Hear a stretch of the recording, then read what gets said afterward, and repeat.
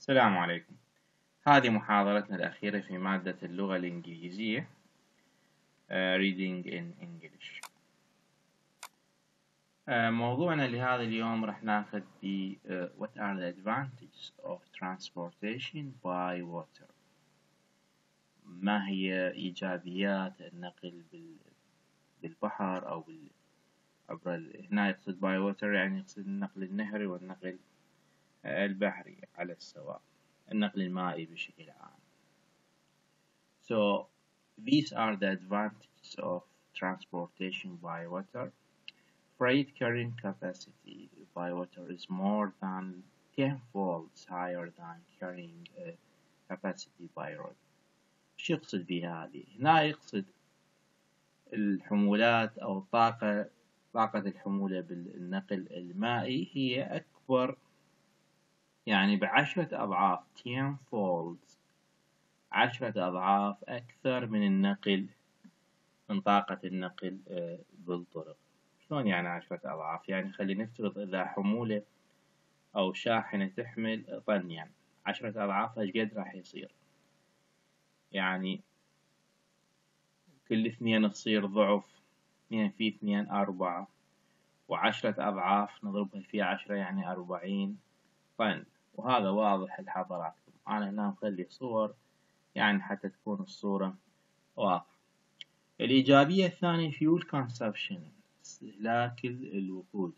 fuel consumption per unit weight is very low. استهلاك الوقود للحمولة يعني يكون قليل جدا. يعني هنا شلون يكون قليل جدا؟ وأهم شي نفهم بالعربي المقصود حتى الفهم مال المفردات يكون أسهل. أنا هذا قصدي من هذا الطرح. يعني هذه الباخرة إذا شوفنا هاي حمولتها الكبيرة تحمل خصوصا حاملات الحاويات أو ناقلات الحاويات العملاقة اللي تشيل 5000 و9000 حاوية قياسية. هنا لو يعني نحسب الوقود المستهلك مقارنة مع الوقود اللي تستهلكه الشاحنات كنسبة وتناسب يكون أقل، ولهذا يقول fuel consumption per unit weight، استهلاك الوقود لكل يعني وحدة محمولة، يعني كأنما يقسم الوقود المستهلك على عدد الحمولة. أكيد هنا يطلع قليل بحكم يعني الحجم الكبير للحمولات المنقولة عن طريق النقل البحري. The third advantage of transportation by water is that operating cost per unit weight is very low. Operating cost، هنا شنو operating cost؟ يعني تكاليف التشغيل للوحدة المحمولة أيضا هو شبيه قليل. تكلفة التشغيل، وشنو تكلفة التشغيل؟ تشمل الوقود، مصاريف الصيانة، رواتب الطاقم الموجود في الباخرة.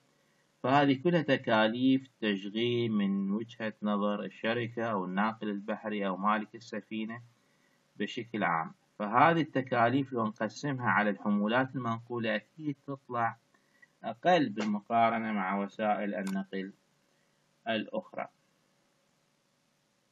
So now let us discuss why water transport cheaper than other means of transport. احنا ناقشنا بالسلايد السابق الميزات وافتهمنا انه يعني بشكل عام يعني هناك استهلاك قليل الوقود، يعني تكاليف اقل كلفة. So why is water transport cheaper than other means of transport؟ لماذا النقل المائي هو اقل او ارخص او اقل يعني تكلفة من وسائط النقل الأخرى؟ So the first one, no fixed assets. شنو fixed asset؟ يعني ماكو يعني أصول ثابتة like roads or rails، يعني مثل الطرق. مو بالنسبة للشاحنات تحتاج طرق، وهاي الطرق أكيد مثل ما تعرفون تكلفتها كبيرة جدا. or rails.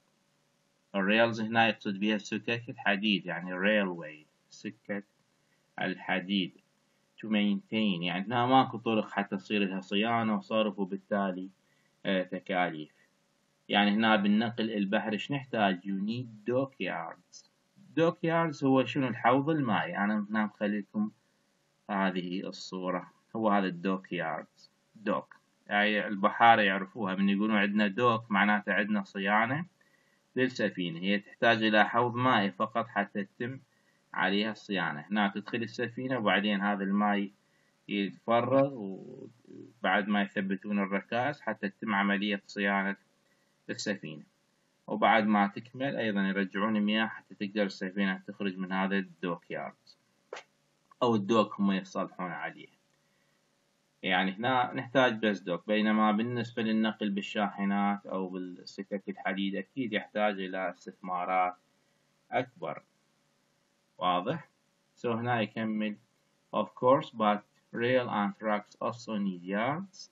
الشاحنات والسكك الحديد أيضا تحتاج إلى ماذا؟ هاي هنا الياردز يقصد بها الفناءات، مساحات.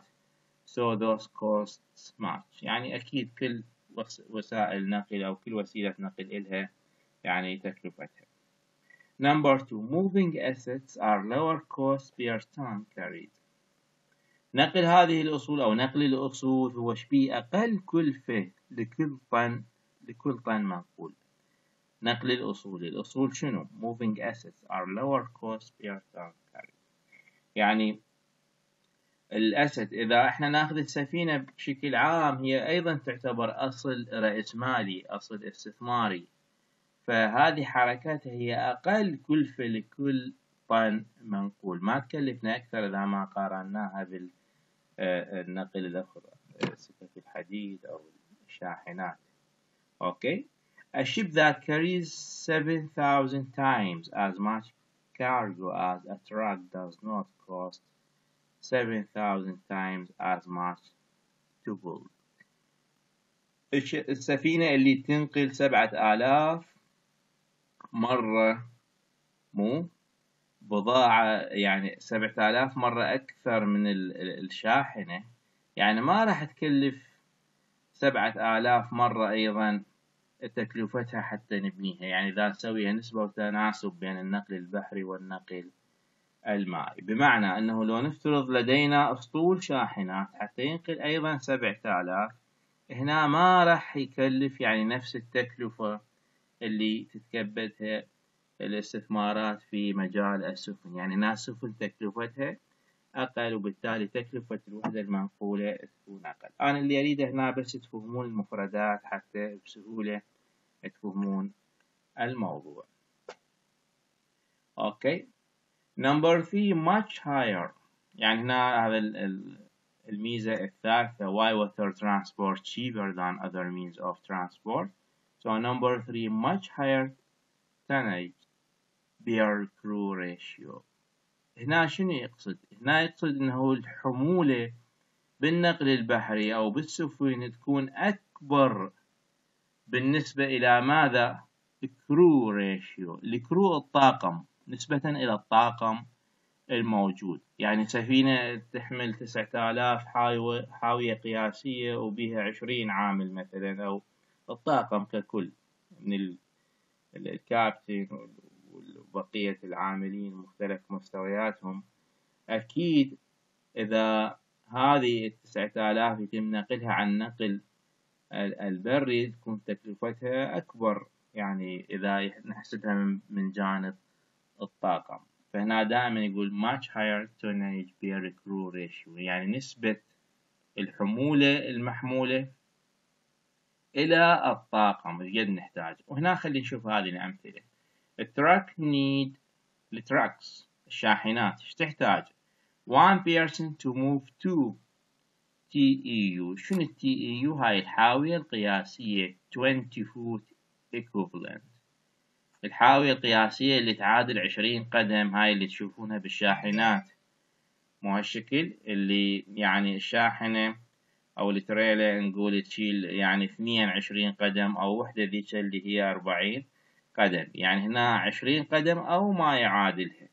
فهنا بالشاحنات قد يحتاجون شخص واحد حتى ينقل حاويتين. right? A train uses 2-man crew to move 400 TEU 20 foot equivalent. القطار شو يحتاج؟ 2 يعني طاقم، 2 رجال، 2 سائقين حتى ينقل قد 400 حاوية قياسية. A cargo ship سفينة البضائع might move ربما تنقل 14,000 حاوية قياسية with the crew of 20، يعني من طاقم مؤلف من 20 فرد. يعني هنا لو نقسم هذه 14,000 على 20 ايش قد تطلع حصة الشخص الواحد؟ ولو نقسم هنا 400 على 2 ايش قد؟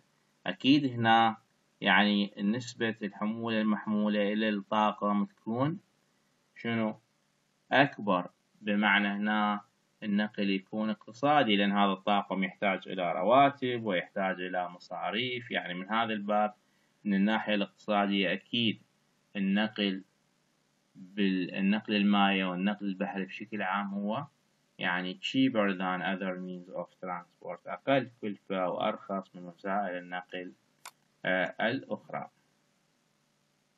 Number 4 fuel efficiency. What they mean by fuel efficiency؟ كفاءة الوقود أو استهلاك الوقود. How؟ كيف؟ There are no grades. هنا الجريد ما يقصد بها درجات، يقصد بها منحدرات. يعني السفينة من تمشي بالبحر ماكو منحدرات مثل ما الشاحنة والقطار من يمشي بالطرق البرية. No hills، ماكو مرتفعات to climb، ماكو مرتفعات حتى يصعدها، وبالتالي معناتها ما يستهلك وقود. يعني تعرفون انتم يعني فنيا استهلاك الوقود يكون كبير إذا السيارة أو الشاحنة تمشي بمرتفعات، واضح، من منحدرات إلى مرتفعات. هذا الشيء ما موجود بالنقل البحري، لأن البحر يعني مثل ما تعرفون على مستوى واحد. There are no signals، ماكو إشارات. هنا يقصد الإشارات الضوئية، مو مثل النقل البري. There is no traffic to back up، ماكو يعني توقفات traffic يعني بالطريق، والتوقف بالإشارة والطريق وبعدين يحرك، هذا كله يسبب استهلاك أكبر بالوقود. ولهذا يقول fuel efficiency، يعني الباخرة شبيها أكثر كفاءة في استهلاك الوقود، كفاءة استهلاك الوقود.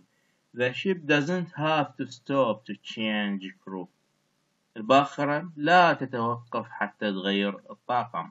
Once a ship hits cruising speed، حالما تصل السفينة إلى يعني سرعة الرحلة البحرية cruising speed، it stays at that speed for days at a time، راح تبقى تمشي على نفس السرعة لمدة أيام في أعالي في البحر. يعني it stays هي تبقى على تلك السرعة لأيام for days at a time في نفس الوقت.